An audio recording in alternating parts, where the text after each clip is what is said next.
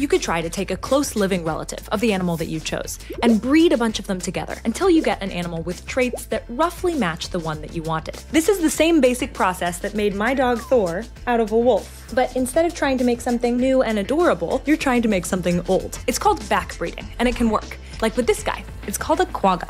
I actually have a little a toy quagga right here. It's a subspecies of zebra, native to South Africa. They have stripes on the head and neck, and the stripes fade away along the body. It was hunted to extinction by 1883, but we've already been able to bring a version of it back using backbreeding. This is a really exciting approach. And it can work for both animals and plants.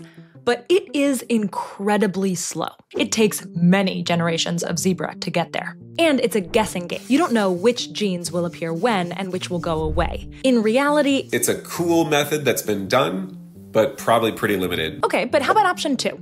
I remember in Jurassic Park, they pulled dinosaur DNA from blood inside a fossilized mosquito.